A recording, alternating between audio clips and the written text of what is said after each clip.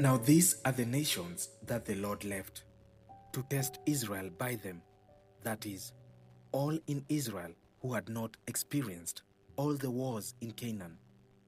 It was only in order that the generations of the people of Israel might know war, to teach war to those who had not known it before.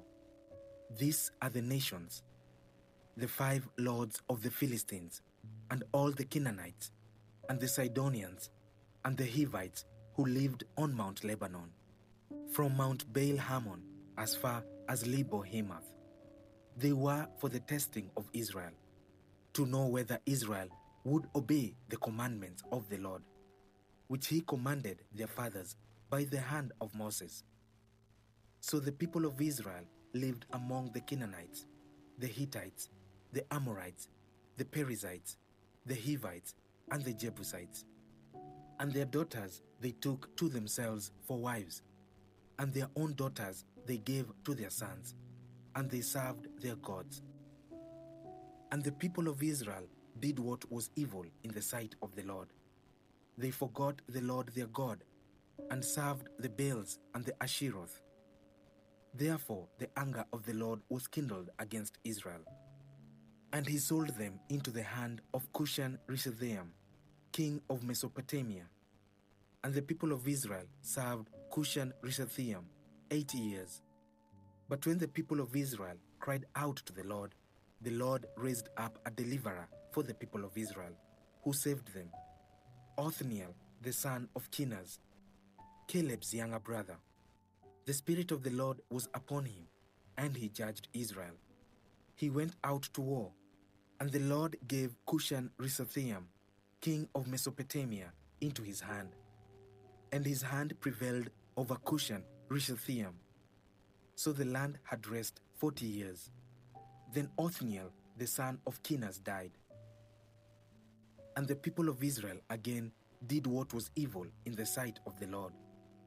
And the Lord strengthened Eglon, the king of Moab, against Israel, because they had done what was evil in the sight of the Lord.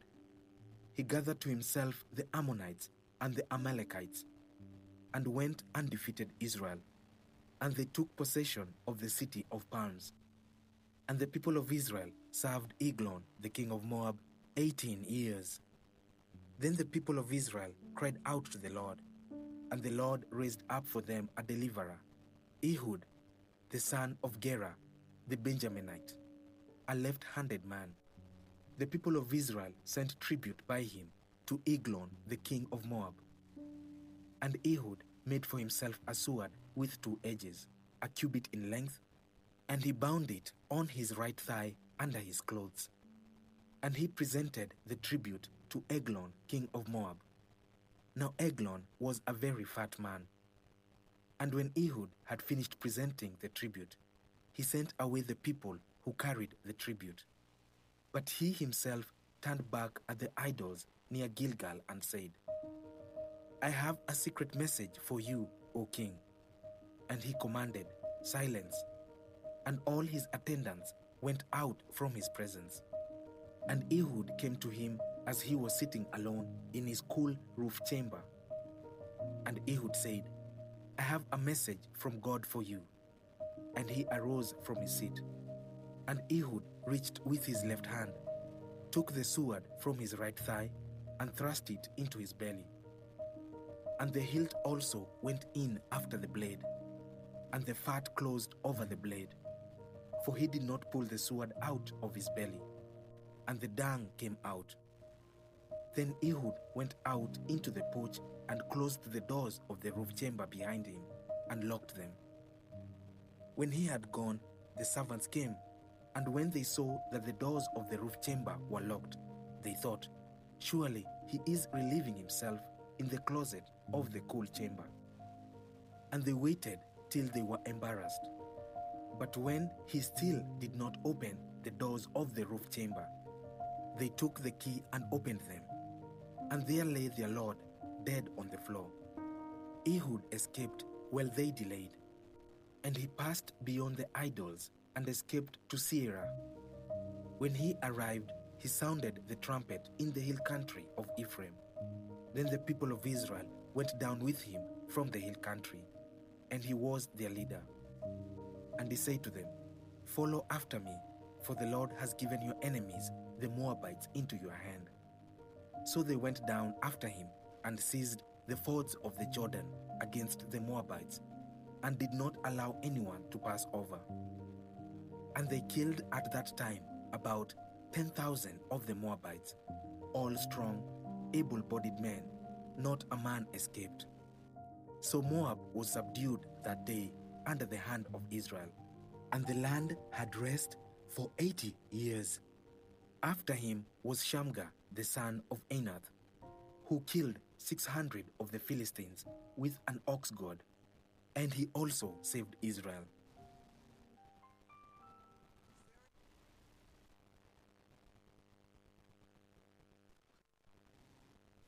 Interesting story? Yeah? And all of it true.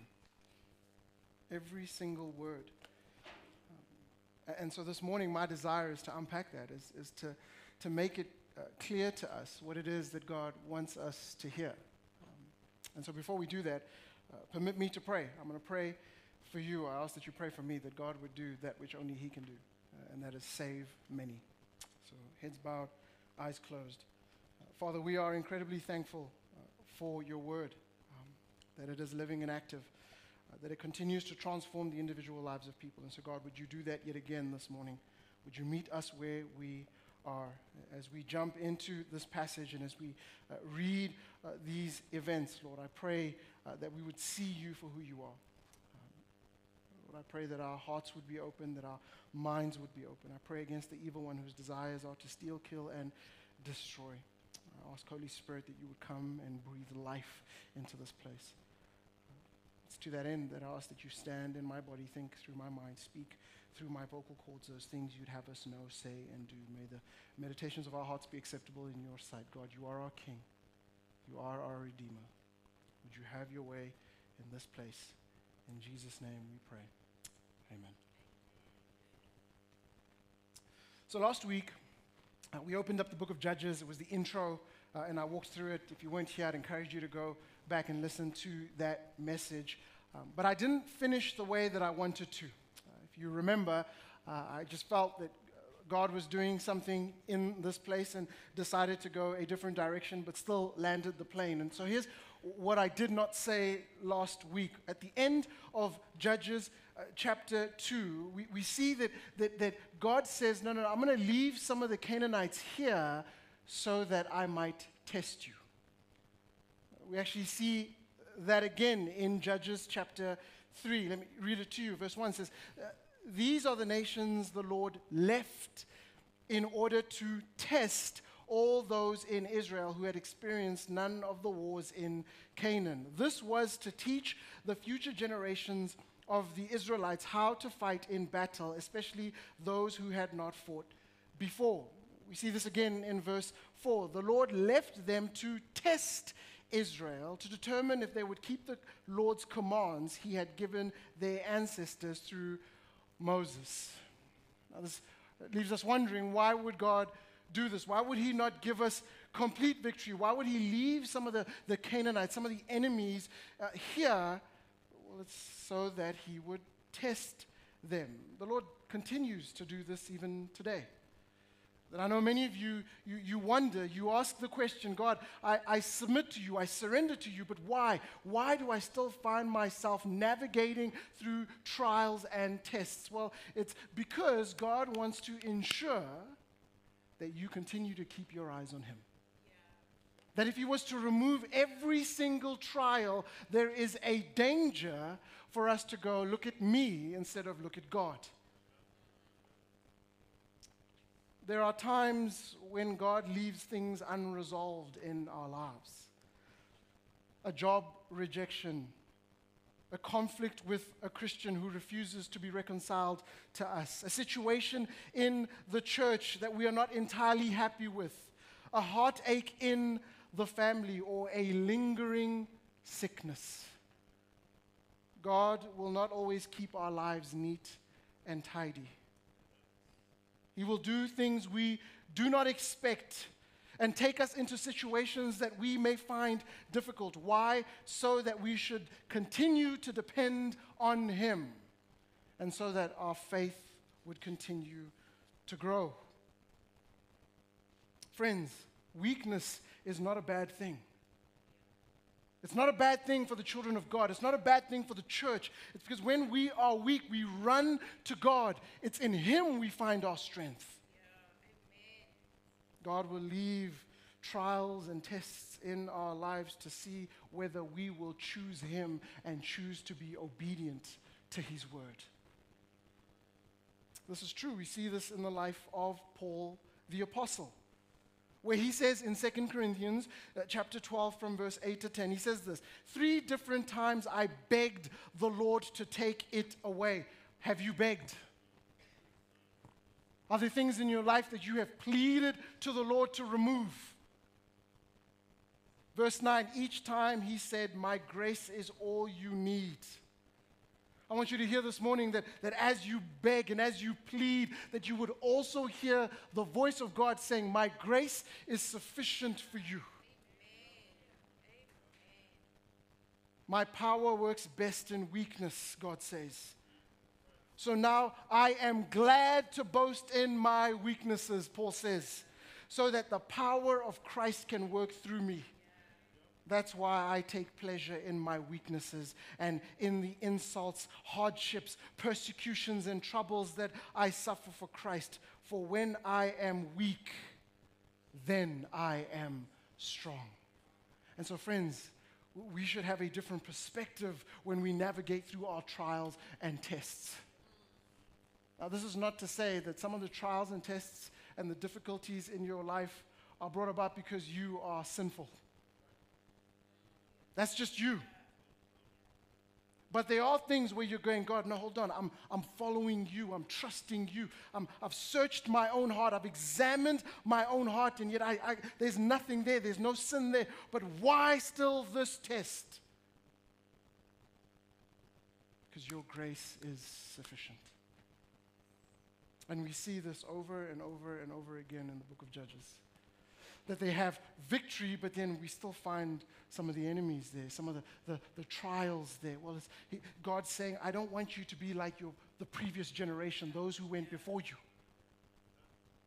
They get some victory, and then they go, well, I'm done with God. It's all about us now.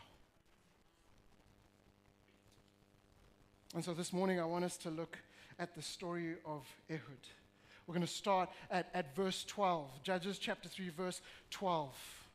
Remember the pattern, that God would save them. He raises up a judge and he saves the Israelites, and then they celebrate, and for a season they follow him and they trust him, and then they take their eyes off God, and then things go really, really bad very quickly. And so verse 12, the Israelites again did what was evil in the Lord's sight. He gave King Eglon of Moab power over Israel. Why? Because they had done what was evil in the Lord's sight. The consequences of our sin.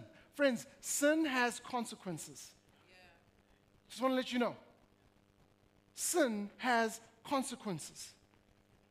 After Eglon convinced the Ammonites and the Amalekites to join forces with him, he attacked and defeated Israel and took possession of the city of Palms.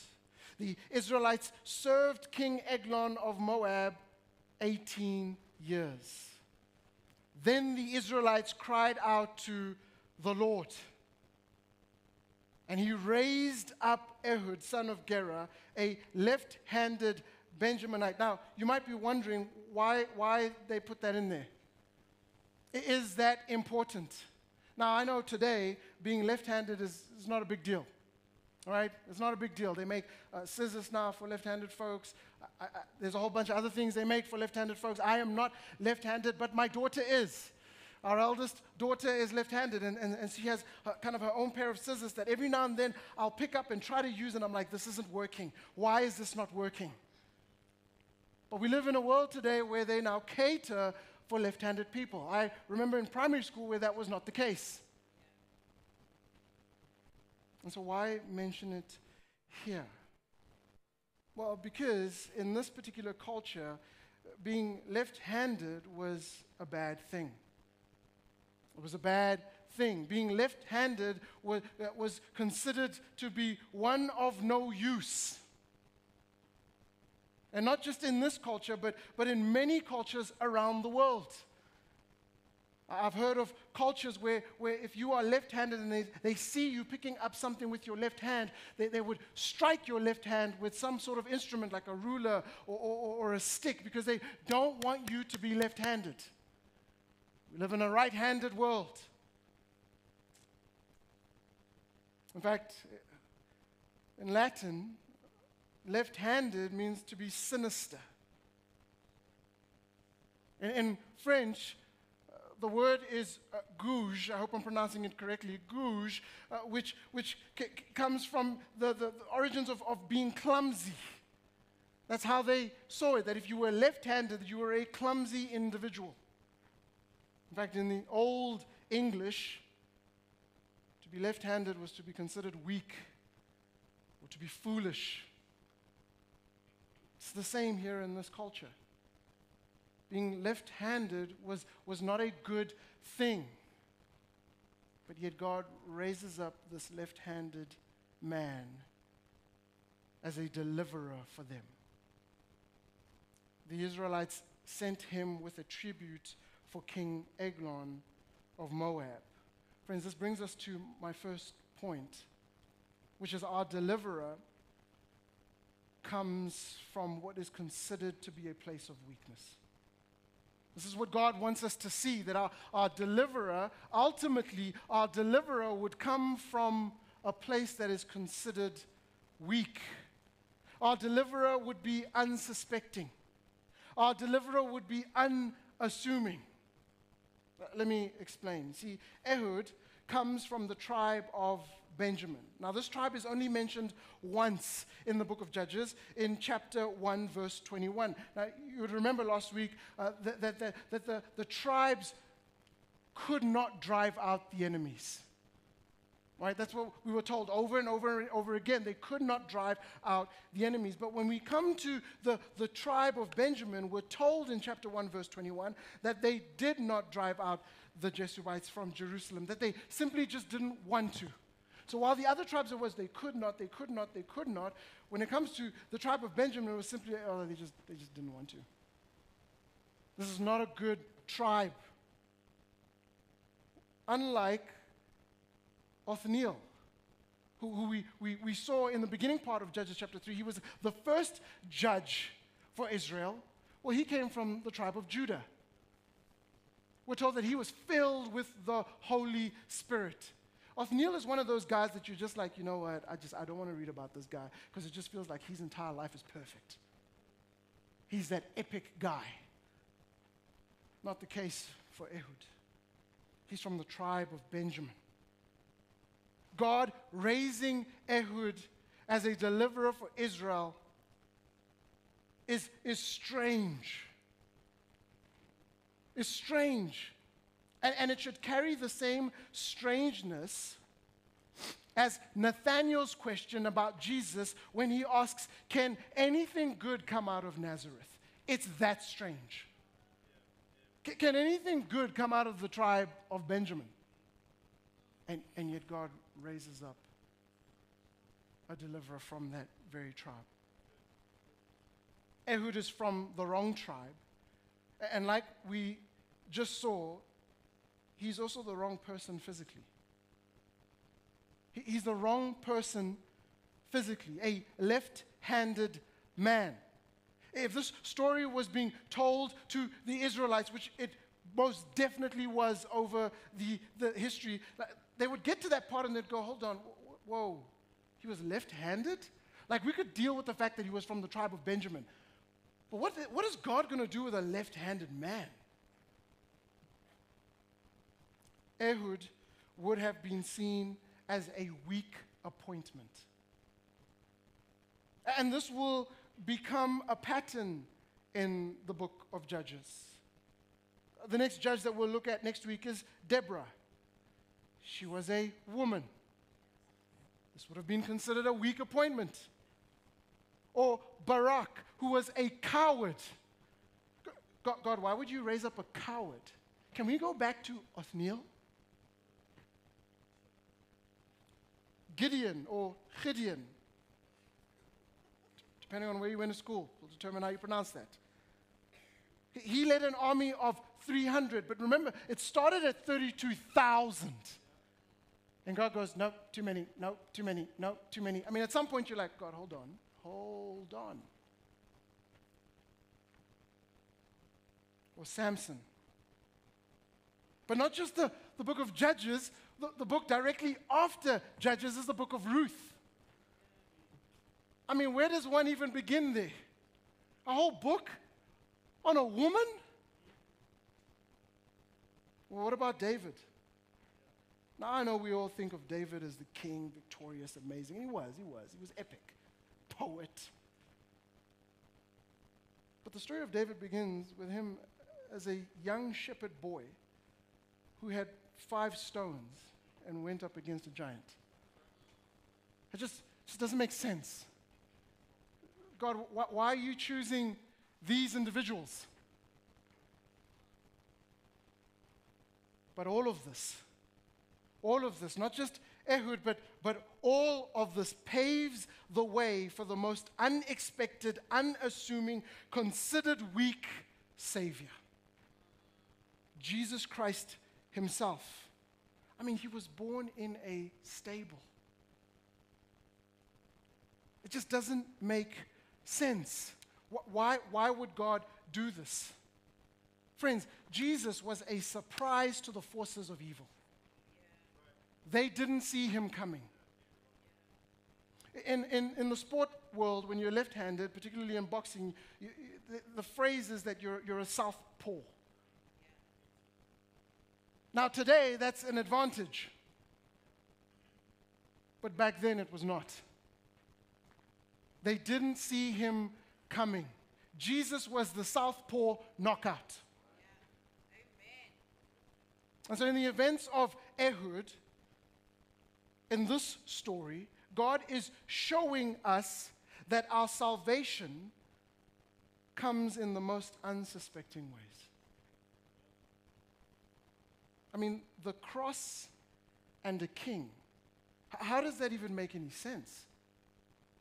To look at the cross, to see Jesus on the cross, and to say that is the king. It doesn't make sense. And this is why Paul writes in 1 Corinthians chapter 1, verse 18. He says, "For the word of the cross is foolishness to those who are perishing. But it is the power of God to us who are being saved." He goes on to later say in the same chapter, verses 22 to 23, "For the Jews ask for signs, and the Greeks seek wisdom. But we preach Christ crucified, a stumbling block to the Jews and foolishness to the Gentiles." How many of us are here? We're just seeking signs. That's it. A sign. Give me a sign. Give Lord a sign. In doing so, you run the risk of missing Jesus. Maybe for us, it's all about wisdom.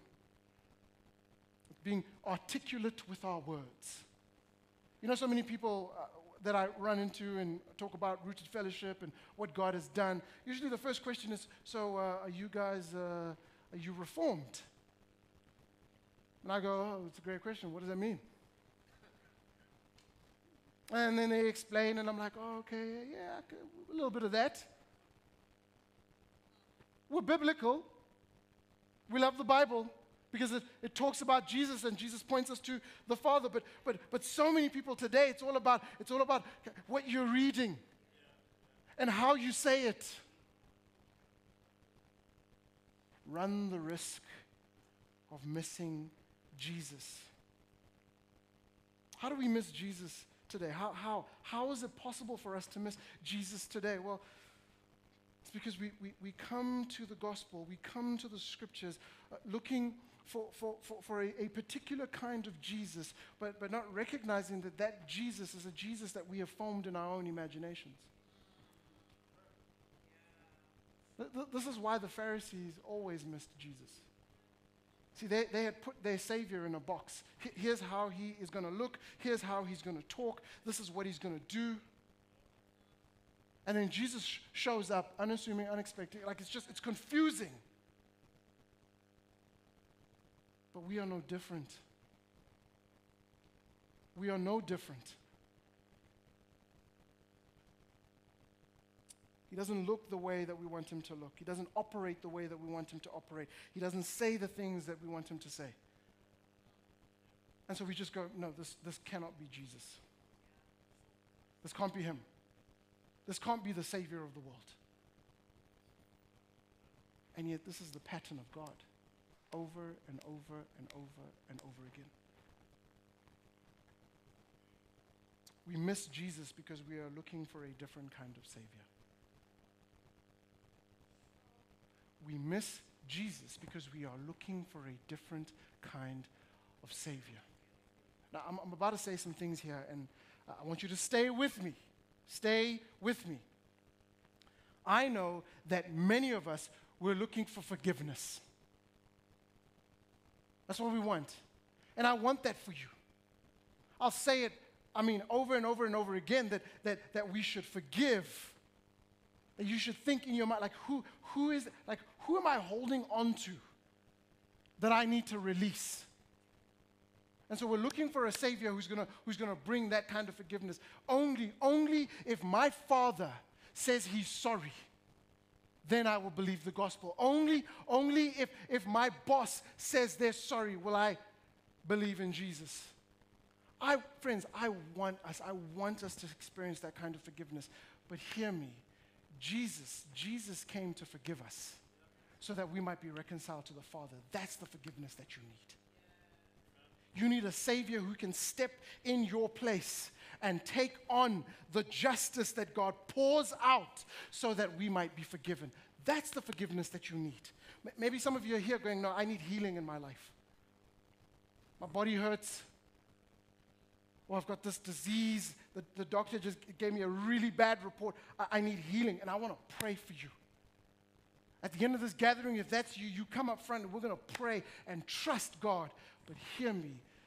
The healing that you really need is your heart to be healed by God himself. That your heart is rotten, and you are broken, and you are in desperate need of a Savior. That's the healing that you need. That's the Savior that you need. Liberation. We talk about it all the time, especially in South Africa. And I get it. Friends, I want us all to be liberated. And not just be liberated, but to live as free people. But don't miss it. The liberation that you need, the liberation that this country needs, is to be free from sin and death. That's what we need. If we're out here just liberating people in the physical and completely neglecting the spiritual, we're in deep trouble. Because there are going to be a ton of people who show up one day and stand before a holy and sovereign God, and then he'll go, I have no idea who you are. Like, no, hold on. I showed up to the church gathering. I was in every midweek gathering. I was in the discipleship group. I read my Bible. I prayed. I don't know who you are. Or power. Power. We all want power. But the power that you need is resurrection power. That's what you need. Power is not found in a title or in a job description or in a bank account. True power is found in the resurrection. That's the Savior that you need. And so, friends, if we don't come to Jesus for Jesus, we're in a lot of trouble. We can have everything else together. It can be shiny, it can be pretty, the best music, best coffee, you name it. But if we do not come to Jesus for Jesus, then what is the point? This is just another book club that shows up early in the morning. And to be honest, that's quite sad if that's the case. Let us not be like the Jews. Let us not be like the Gentiles. Let's be the children of God. And let's see Jesus for who he is. But God is saying here in the book of Judges, he's going to come in an unassuming, unexpecting way. That it's through weakness that my power will be on display. And there is nothing more weak than a man beaten and broken on the cross. And yet it's through the cross that we find life and meaning and fulfillment. It's the gospel. And so in the story of Ehud, God wants us to see that, to not miss that. But the other thing that we see in the story of Ehud is that God mocks those who oppose him. God mocks those who oppose him. Now I know, and you guys are very mature human beings, but every time I read these verses, I always chuckle. Like I can't help myself, because it's somewhat comedic. Can we be honest for a moment? Like I know you guys are like, oh, super serious, showed up to church, you'd have my act together. But friends, when you read this, you can't but chuckle. Like, really? Some of the things that are mentioned here, you're like, well, why did they mention that? That's interesting. This is meant to be comedic. True, but comedic. And it's because God is saying, those who oppose me, things will not end well for you. And so let's read the story again. Let me try to bring up some of those things. Let's read from verse 16. So Ehud made himself a double-edged sword. I wish I had time. Hebrews chapter 4, verse 12.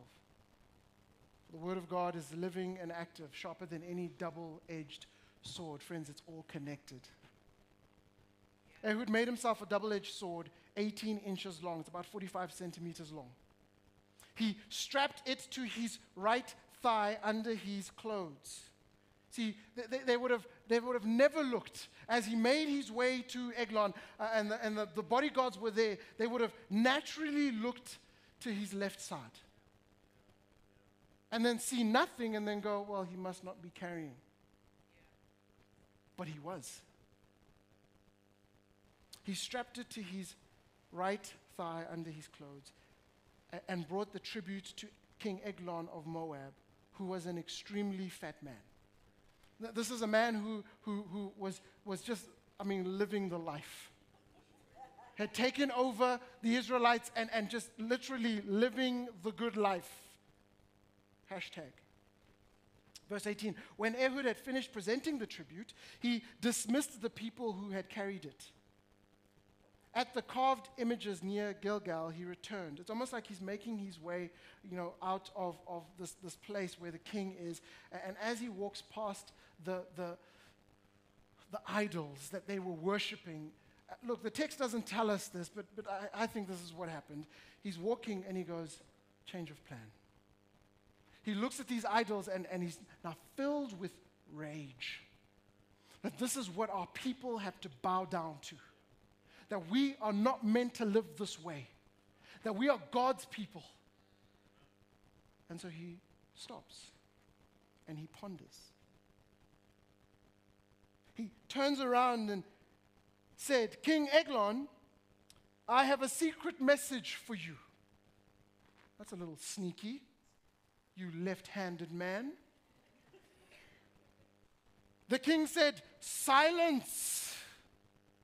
And all his attendants left him. It must have been a thing. It's like when he says silence, it's like everyone knows hey, it's time to leave the building, right? So they leave.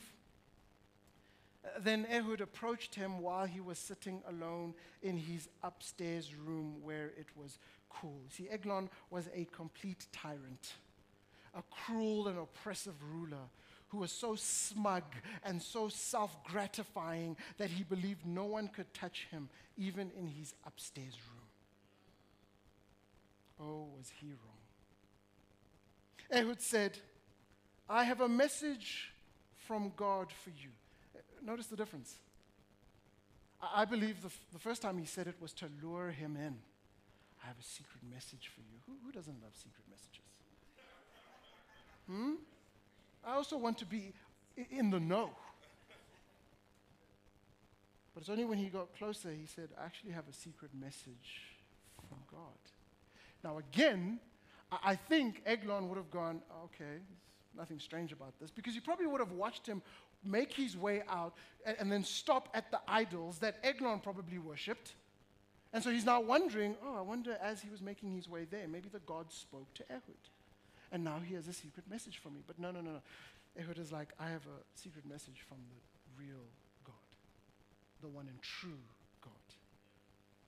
And the king stood up from his throne. Now, what happens next happens very quickly, but I believe it's meant to be read kind of in slow motion. All right? Ehud reached with his left hand, took the sword from his right thigh, and plunged it into Eglon's belly. Even the handle went in after the blade, and Eglon's fat closed in over it, so that Ehud did not withdraw the sword from his belly. And then read this, and the waist came out. The ESV says the dung came out.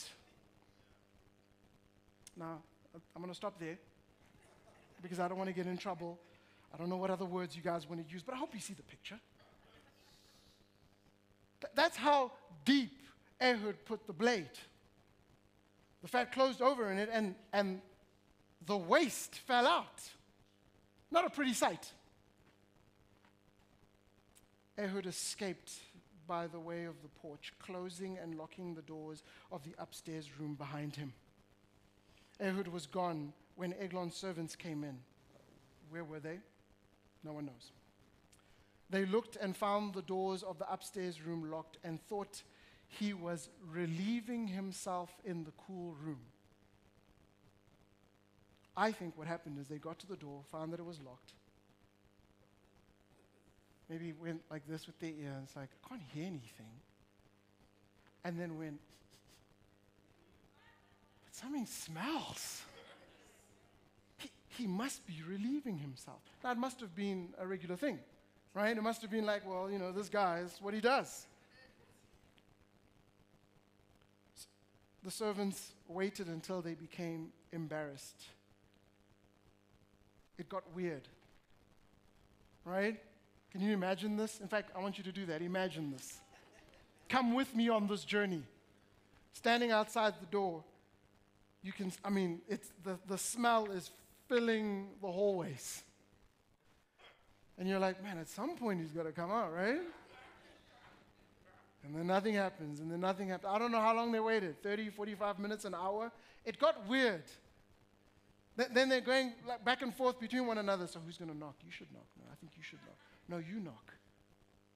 And then they try, a little bit. They're like, King Eglon, is everything okay?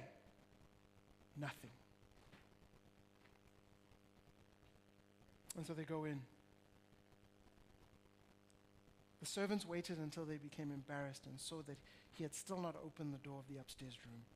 So they took the key and opened the doors. And I love this part. I love this part. I believe, I can picture this, like the story being told generations after this, and you're around a campfire, and the adults are telling the story, and the kids are there, and they're listening in anticipation because they've heard the story before. And they get to this part, and all the kids are smiling. And there was their Lord lying dead on the floor. It's like the kids probably going, can we say that part? Can we say that part? And all together in unison. And there was their Lord lying dead on the floor. It must have made it into the nursery rhymes, I'm pretty sure. It's that epic. And there was their Lord lying dead on the floor. Friends, fast forward this to when Jesus is on the cross. He defeated sin, death, and Satan himself. That it's in that moment we can say, the tomb is empty. Jesus has defeated sin. There it is, dead. This is why we as the children of God should say, I teach this to my kids all the time, that we can say Satan is a loser. Because that is his fate. For those who mock God, those who oppose him, those who think, so what about him? This is their fate. Verse 26 goes on to tell us that Ehud escapes, and the servants, they try to go after him, but he's already gone, and he makes his way back to the Israelites, and he says to them, guys, God has handed us victory, and so they go with him, and it's just epic. It's an epic story. We're told in verse 30 that Moab became subject to Israel that day, and the land had peace for 80 years. Now, we read the story and we ask the question, okay, what's the point of all of this? We saw that it was somewhat comedic, somewhat funny, but here's the thing. There was nothing funny about the 18 years that Eglon oppressed the Israelites. 18 years of oppression. Nothing funny about that. Nothing laughable about their suffering. But things changed when God raised Ehud. The tone of the story changed. Those who mock God, those who oppose God, will sing a different tune in the not-so-distant future. That's what we should read here. And those who are mocked and opposed because of God, we will have an entirely different story when it's all said and done. You're trying to figure out, is there any hope in this story? There is. There is. Barry G. Webb says this. He says, laughter is not the normal emotional language of God's people in the Bible. More often they groan and weep, as Israel often does in Judges. This is the normal experience of sinful people living in a fallen world. But every now and then, laughter breaks through, as it does here in the story of Ehud. It breaks through because suddenly we are shown things as God sees them, instead of how we have become accustomed to seeing them, from our point of view. Tyrants like Eglon are terrifying. They do evil, and good people seem powerless to resist them. They fill us with despair. But to God, they are laughable. This is why we as the children of God can press on. This is why we as the children of God can find hope in God, because the story doesn't end with the tyrants. The story doesn't end with the brokenness. The story ends with God seated on his throne, fully in control, victorious, and all of God's children share in that victory. Psalm chapter 2 says this: why do nations rage and the peoples plot in vain? The kings of the earth take their stand, and the rulers conspire together against the Lord and his anointed one. Let's tear off their chains and throw their ropes off of us. The one enthroned in heaven laughs. The Lord ridicules them. Then he speaks to them in his anger and terrifies them in his wrath. Now, I want to make the point here that I know that we can easily see those who oppose God, who mock him, who think nothing of him. Our posture towards them should not be, well, one day it's going to end badly for you. Our posture to them should be one of compassion, because we know that it does not end well for them. our posture towards them should be pleading with them to see Jesus. This is why it's so important for us to communicate a clear, simple gospel. Because it's not just being a tyrant that God goes, yeah, that's not going to end well for you. You know that when you don't obey the word of God, that's you opposing him? Think about that for a moment. That it's not just the dictator and the one who slaughters innocent people. It's not just them who oppose God. It's even us when we go, well, God, I'm going to do things my own way. I'm going to handle things on my own. I'm not going to be obedient to your word. I'm not going to trust you. That's mocking God. Mocking the creator and the sustainer of this world. Friends, we should be filled with compassion. That we should walk into our week and go, this is not how you are to live. That there is something better for you. Please, please, please, would you bend the knee? Would you put your faith in Christ? Psalm 2 is a real song. I'd encourage you to go read the rest of it. God is seated on his throne. And from his perspective, he goes, one day when Jesus returns, all of this will end. All of this foolishness will end. All of this wickedness will end. All of this darkness will end. New Testament writers quote Psalm 2 4 times in reference to the victory Jesus won over sin and Satan and the evil powers of this world by his death and resurrection. I mean, who would have ever imagined that when Jesus stood beaten and bloodied, when he stood before Pilate, who represented the tremendous strength of the Roman Empire, he, this is Jesus, was about to establish a kingdom that would conquer Rome and outlast it for more than 2,000 years. Who would have ever thought? Who would have ever thought? How laughable from this perspective were Rome's allusion to what absolute power means. Ehud's deliverance of Israel for 80 years is small in comparison to this. And his story is so different from the account of Christ's victory that it may seem ridiculous for us to even compare the two. Ehud's character and methods are utterly unlike those of Jesus. Some might say Ehud was devious. He was cunning, whereas Jesus was honest and truthful. Ehud was a man of violence, Jesus a man of peace.